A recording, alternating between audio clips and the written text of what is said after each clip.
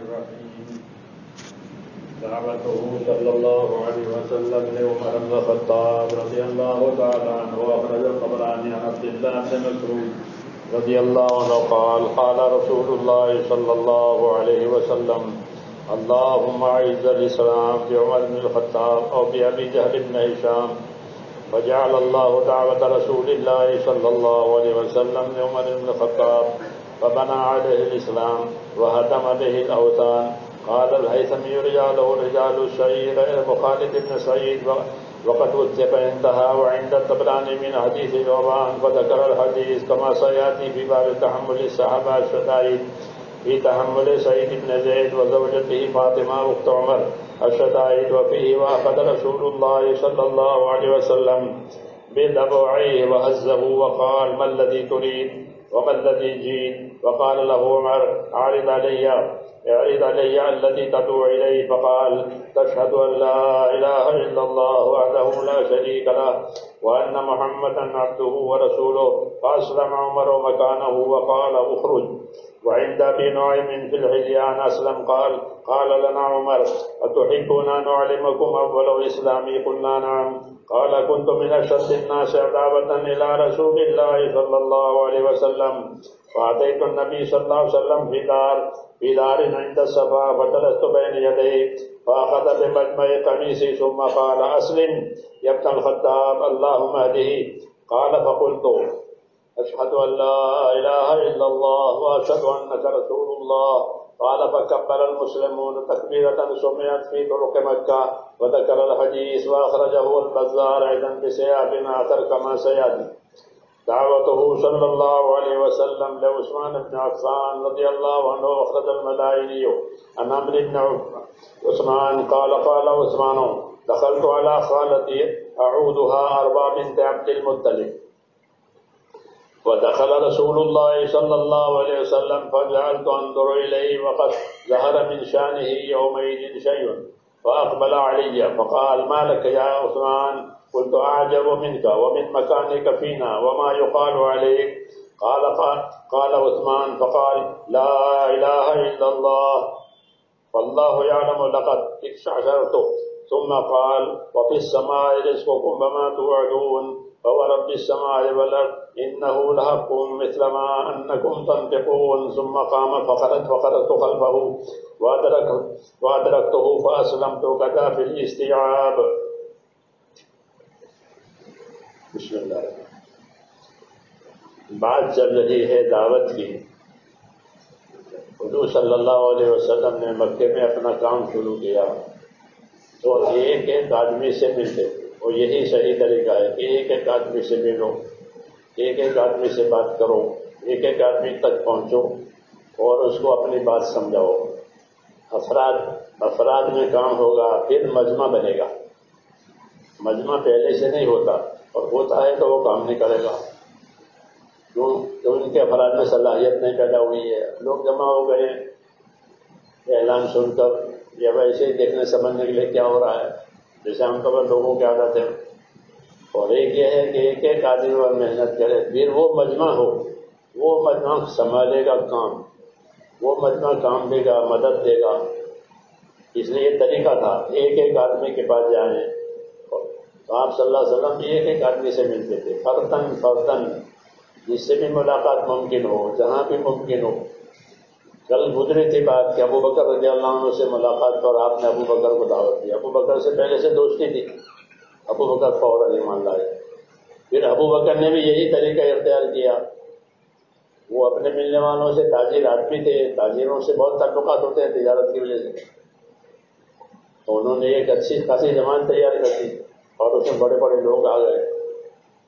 تو یہی طریقہ ہے, ایک ایک آدمی سے ملو, کام ان کو سمجھاؤ مانوس کر کے. آج ذکر ہے حضور صلی اللہ علیہ وسلم کی دعوت حضرت عمر کو, عمر رضی اللہ تعالیٰ عنہ کو. اب آپ صلی اللہ علیہ وسلم نے دعوت دی. حضرت عمر کے لیے آپ نے دعا بھی مانگی ہے, دعوت بھی دی ہے. دونوں چیزیں ہونی چاہیے.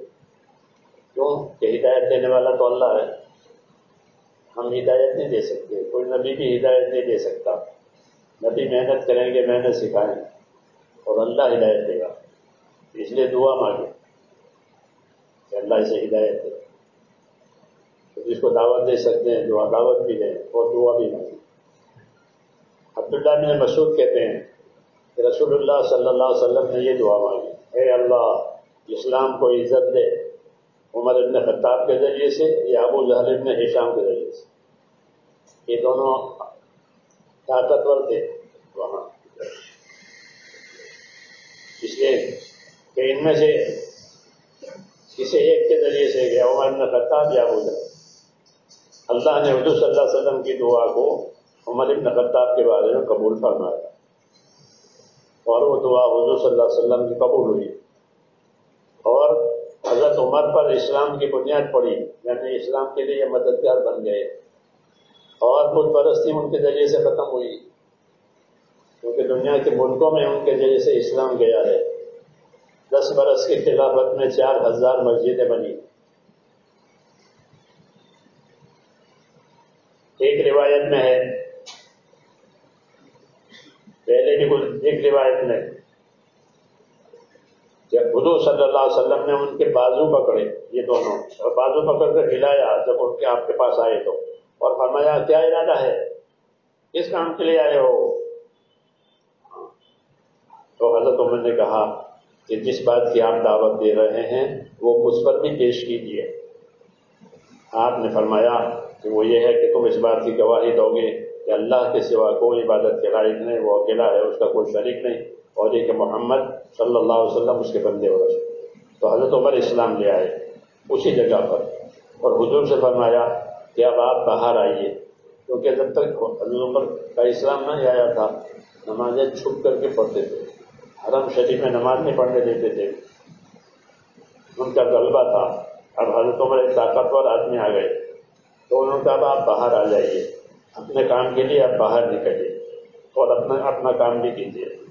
اسلم یہ کہتے ہیں، اسلم یہ حضرت عمر کے خادم ہوئے بعد میں.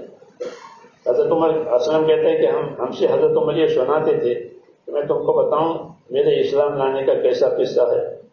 ہم نے کہا ہاں. تو کہا میں بہت حضور صلی اللہ علیہ وسلم کی دشمنی میں بہت تیز تھا، یعنی آپ کا پکا دشمن. ایک دفعہ میں آپ کے پاس آیا، صفا جو پہاڑ ہے وہاں پر ایک گھر ہے وہاں، تو میں حاضر ہوا وہاں اور میں آپ کے سامنے بیٹھ گیا. حضور صلی اللہ علیہ وسلم نے میرا گریبان پکڑ کر کہا، میرا گریبان پکڑا اور فرمایا خطاب کے بیٹے اسلام لے آؤ. بات مطلب ہے نبوت کا جلال ہوتا ہے کہ خطاب کے بیٹے اسلام لے آؤ اور دعا میں اے اللہ اس کو ہدایت دے. دونوں باتیں جمع ہو گئی. تو فرمایا تو میں نے، حضرت عمر کہتے ہیں میں نے کہہ دیا اشہد ان لا الہ الا اللہ وحدہ لا شریک لہ واشہد انک رسول اللہ. میں گواہی دیتا ہوں اس بات کی کہ اللہ کے سوا کوئی عبادت کے لائق نہیں ہے، اور میں گواہی دیتا ہوں اس بات کی کہ آپ اللہ کے رسول. جب حضرت عمر نے اسلام قبول کیا تو وہاں جتنے مسلمان تھے انہوں نے زور سے تکبیر کہی، اللہ اکبر، خوشی کے موقع پر. اور اتنے زور سے تکبیر کی آواز ہوئی کہ مکہ کی سڑکوں پر وہ آواز گونجنے لگی، کیونکہ چاروں طرف پہاڑ ہے تو آواز گونجتی ہے. اب وہ پہاڑی نہیں رہے، اس وقت پہاڑی تھی سب چاروں طرف، تو آواز ان کی تکبیر کی گونجنے لگی. اتنے خوش ہوئے لوگ ان کے اسلام لانے سے. ایسے ہی حضرت عثمان بن عفان رضی اللہ عنہ کو حضور صلی اللہ علیہ وسلم کی دعوت.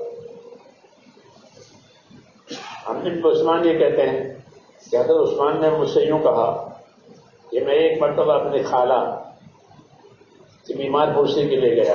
ان کی خالہ جو ہے وہ عبد المطلب کی بیٹی ہے، یعنی حضور صلی اللہ علیہ وسلم کی پھوپھی. ان کی بیمار پرسی کے لیے میں گیا اپنی خالہ کی. رسول صلی اللہ علیہ وسلم بھی میں تشریف لائے، ان کی پھوپھی ان کی خالہ ہے. تو میں آپ کی طرف دیکھنے لگا. آپ اپنی دعوت کی وجہ سے لوگوں کی نظروں میں آ گئے تھے. تو میں آپ کی طرف دیکھنے لگا اس لیے کہ آپ کی شان ظاہر ہو رہی تھی. آپ بحیثیت رسول کے ظاہر ہو رہے تھے، لوگ مخالفت بھی کرتے تھے، موافقت بھی کرتے تھے، اور ایک چیز کھڑی ہو گئی تھی. تو کہ آپ کی شان ظاہر ہو رہی تھی اس وقت، تو آپ میری طرف متوجہ ہوئے. جب میں آپ کی طرف دیکھنے لگا اور مجھے وہ سارا منظر جو مکے میں ہو رہا تھا تو آپ میری طرف دیکھنے لگے اور فرمایا عثمان کیا بات ہے؟ میں نے کہا کہ مجھے تعجب ہو رہا ہے آپ سے اور آپ کے مرتبے سے، اور جو کچھ ہو رہا ہے آپ کے بارے میں، لوگ جو باتیں کر رہے ہیں، ان تمام باتوں کو سوچ کر میں تعجب میں ہوں، کیونکہ لوگ آپ کا مرتبہ جانتے تھے نبوت سے پہلے ہی۔ 40 سال تک لوگوں نے آپ کو سچا اور امانت دار دیکھا ہے، کوئی انگلی نہیں اٹھا سکتا تھا کہ اس نے ایسا کیا ہے، اس لیے آپ کے لوگوں کے دلوں میں آپ کا ایک مقام اور مرتبہ ہے۔ تو کہتے ہیں مجھے آپ کا مرتبہ یاد آ رہا ہے اور آپ کی شان یاد آ رہی ہے، اور اب جو لوگ آپ کے پیچھے پڑے ہوئے ہیں اور جو باتیں اور چنے گوئیاں کرتے ہیں وہ بھی میرے سامنے ہیں۔ ان سب باتوں کی وجہ سے مجھے تعجب ہو، اس تعجب کی نگاہ سے میں دیکھ رہا ہوں۔ تو عثمان کہتے ہیں حضور صلی اللہ علیہ وسلم نے میری بات سن کر کہا لا الہ الا اللہ۔ فرماتے ہیں جب آپ نے لا الہ الا اللہ کہا تو میرے رونگٹے کھڑے ہو گئے، اللہ ہی جانتا ہے، میرے رونگٹے کھڑے ہو گئے۔ اور آپ نے ساتھ ساتھ یہ فرمایا وفی السماء رزقکم وما توعدون، آسمانوں میں تمہاری روزی ہے اور آسمانوں میں وہ چیزیں ہیں جن کا تم سے وعدہ کیا گیا ہے، جنت جہنم، اور آسمان اور زمین کے پروردگار کی قسم کی جو بات کہی جا رہی ہے بالکل حق ہے۔ اس کے بعد آپ کھڑے ہو گئے اور باہر نکل گئے، میں بھی آپ کے پیچھے پیچھے نکلا اور پھر میں نے آپ کو پا لیا ہے کسی جگہ پر، اور میں بھی وہیں اسلام لے آیا۔ یہ حضرات بڑے بڑے حضرات ہیں، ان سے ایک ایک کر کے ملاقاتیں ہوئی ہیں اور یہ سب بعد میں بڑے ہوئے اور انہوں نے بڑے بڑے کام کیے۔ یہی ہوتا ہے، ہم ہر آدمی کو دعوت دیں، پتہ نہیں آگے چل کر اللہ تعالیٰ اسے کتنا کام لے اور اس کو کتنی ترقی دے اپنے دین میں، وہ ہم سے بھی آگے نکل جائے۔ مولانا ابراہیم صاحب یہی فرماتے تھے کہ خود نہیں کر سکتے تو دوسروں کو ذریعے سے کماؤ، کہ دوسروں کو تم لگاؤ گے، سمجھاؤ گے، وہ لگ جائیں گے، وہ دین کا کام کریں گے، تو وہ جتنا اللہ تعالیٰ ان کو دے گا تم کو بھی دے گا، کیونکہ تم نے ان کو لگایا ہے، تم نے ان کو سمجھایا ہے۔ تو دعوت کا یہی نفع ہے کہ دوہرا نفع ملتا ہے، دعوت کا بھی نفع، پھر دعوت قبول کرنے والے نے جتنا عمل کیا ہے اس کو جتنا دیں گے جتنا دعوت دینے والے کو دیں گے، یہ بڑی تجارت ہے۔ اللہ ہمیں اس کی توفیق عطا فرمائے۔ اللهم صل وسلم وبارك على نبينا محمد وعلى آله وصحبه أجمعين۔ ربنا إننا آمنا فاغفر لنا ذنوبنا وقنا عذاب النار۔ اللهم وفقنا لما تحب وترضى واجعل آخرتنا خيرا من الأولى۔ اللهم أقبل بقلوبنا إلى دينك وأقبل بقلوب جميع المسلمين إلى طاعتك، وصلى الله تعالى على خير خلقه۔ سبحان ربك رب العزة عما يصفون۔